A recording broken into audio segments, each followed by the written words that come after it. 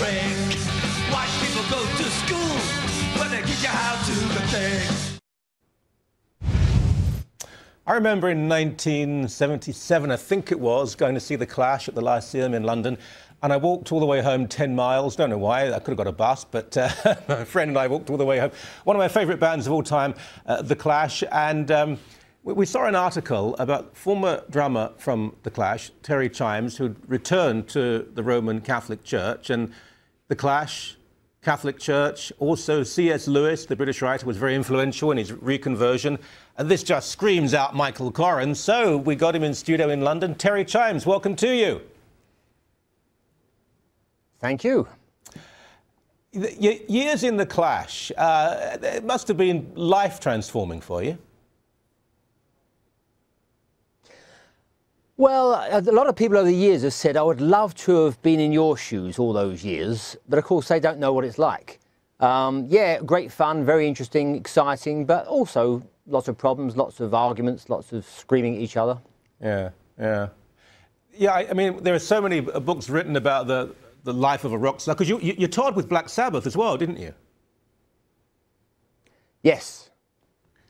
And the Temptations... That was fun, because I'd listened to them as a kid, so, yeah. You know, it was fun. Of course. But all the Temptations, well, I suppose many of them sound extremely compelling. You know, drugs, alcohol, women, anything you want in life, you're a hero to so many, but those temptations were real, I assume.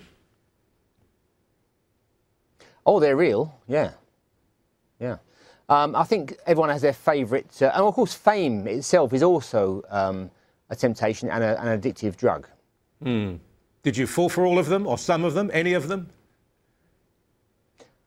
Well, the women, I think, were my biggest downfall, I would think. Yeah. Because after a few hangovers, you go off alcohol, and drugs, I saw too many people drop dead, so it was the girls were more of a problem. Right. Now, the idea of religion playing a part in the recovery or the coming to a normal life of someone who's known fame, we've just seen the death of a great actor, for example, through drugs. He seemed to have everything, but it wasn't enough, and he looked for an alternative. But you've now written a book where you've spoken about your return to the Roman Catholic Church. Quite a few people who come out of music who do find religion seem to become evangelical Christians. I suppose that's more the American approach. But you return to the church of your birth, is this right? Yes, that's right, yeah. I think that the people are looking for something to fill a hole in them, and they look for the drugs and the drink and the girls, and that doesn't work. They look other ways. And I think it's the hole that's God-shaped, it's made for God, and you won't really ever be happy till you've found that. Mm-hmm. Some people, of course, never find it. They keep looking in the wrong places. Yeah. How did your friends, your contemporaries react when this occurred? Well, this was after music. I reconverted at the age of, what was I, mid-40s. So yeah. I'd gone beyond all the music by then. I think back in the day, I was reading books about spiritual things. I was doing meditation and so on. And I think I just thought I was a bit of an oddball. But then most musicians are a bit odd. So, you know, no one really was worried about it, and no one was interested really in joining me in it either. Yeah.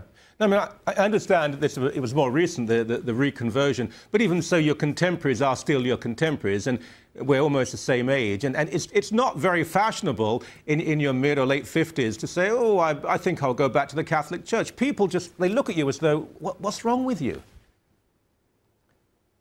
Yeah, but very, very early on, Michael, in my life, I realised that you can't worry about what other people think, otherwise you'll go nowhere and do nothing. Mm. So I've always used to disregarding anyone else's opinions. Good. In fact, when you do anything in life, people line up to tell you it can't be done. One of my favourite quotes in my book I've just written is from George Bernard Shaw.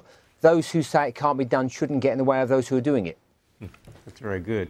Now, by the way, we're giving away a copy of the book, so if you go to our website, you can go there and get hold of a copy. You probably have to win something or answer a question, but I'm not sure of all the details of that. I also want to ask you, Terry, you mentioned that C.S. Lewis, the great British writer, he died in the same day as Kennedy in 1963, and people might know him through Narnia or the movie Shadowlands, yeah. that his work was very influential in bringing you back to the Catholic Church. Oh, it was like a sledgehammer straight over my brain. It was the moment. is his book, Mere Christianity, which I bought years earlier, along with a job lot of interesting-looking books at a boot sale, which I got dragged to by my mum, and it sat on my shelf. And then one day I was drawn to it very powerfully, and I read it, and I got to the chapter on the great sin, and it said, pride, of course, is the great sin. And if you do some good things, such as not drinking, being a good person, doing some charity work or some spiritual stuff, and if you think you're better than other people by doing that, you're in a trap, and the devil will wring his hands with glee, knowing he's got you in a trap that you could hardly ever escape from. And those words just hit me like a ton of bricks. My blood ran cold. I thought, oh my God, for 20 years I've been doing that. And that was the thing that pushed me over the edge. When all the walls just collapsed and I realised the way things really are.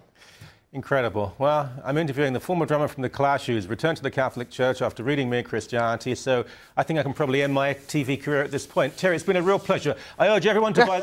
Oh, no, don't do that. Go and buy the book, and you can get one copy, of course, on our website. Terry, thank you very much indeed. Really appreciate it. It's not out till the summer in Canada, but you can get it on Amazon or whatever they call it, Kindles and things. Oh, yeah, they can go to amazon.uk and get an early copy. Believe me, it's done all the time. Yeah. Thanks very much indeed. I'll say hello to Essex for you. Thank you.